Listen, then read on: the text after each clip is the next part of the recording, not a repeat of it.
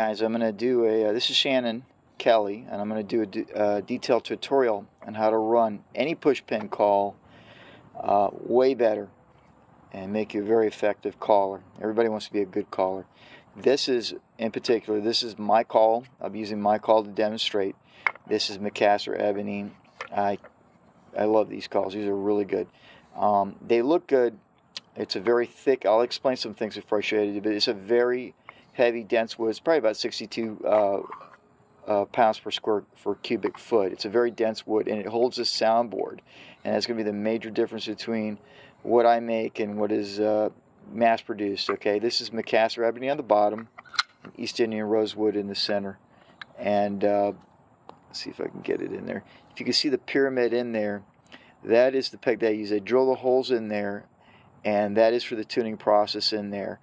There's several features in here that not even the train eye. This is aircraft grade titanium in here, and this is actually a piece of special piano wire that is bent and adjusted. When you put the call in there, you see how the lid is in there just like that? The spring, that's the amount of tension that you want on it. Is a lighter spring on it, okay?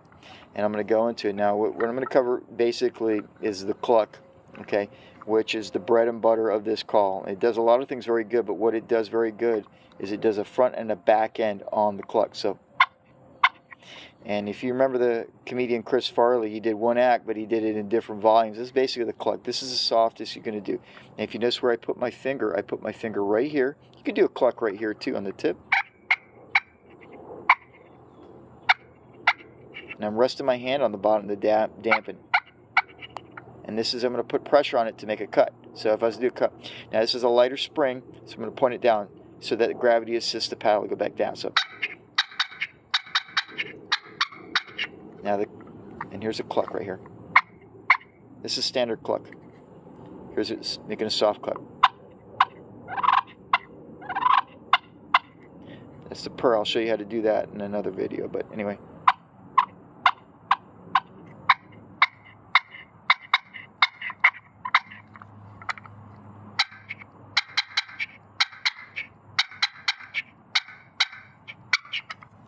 Anyway, the soundboard is a very responsive soundboard, and it has to have this thick musical grade wood, and each type of wood is going to have a resonating factor, and it's going to be able to hold the soundboard down. If it's not with this soundboard with a light wood, it's going to be very, very raspy. With this, it's going to make it sound, just mellow it down a little bit.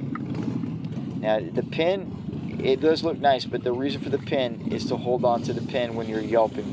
That's for the purpose. You see a lot of push pin calls, they have a short pin like this, real short like that. Mine are different because you hang on to the pin to do a yelp. But we'll get into that on the next video. But anyway, let's do the cluck again. Again, putting the finger right here like this. You can do it on the bottom. And you try to keep the cord of weight rested on this because it's going to. Now, if you look at the pin, see how it shakes, and you notice that these holes are kind of a little bit oversized, and that's where you can get kind of like a lateral movement on this. Watch the ends of the push pin. See how it moves when I'm calling.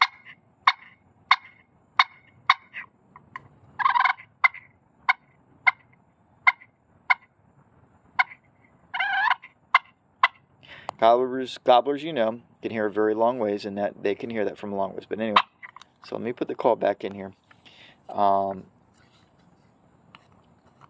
This is labor intensive. They do look nice. They'll last you a very long time, lifetime if you treat them correctly. Don't leave them in a hot car is the worst thing you could do. Yes, there you go, right there. And that's the call. Here's some more right here. Here's another one. Here's the third one. All Macassar. All right, thank you now.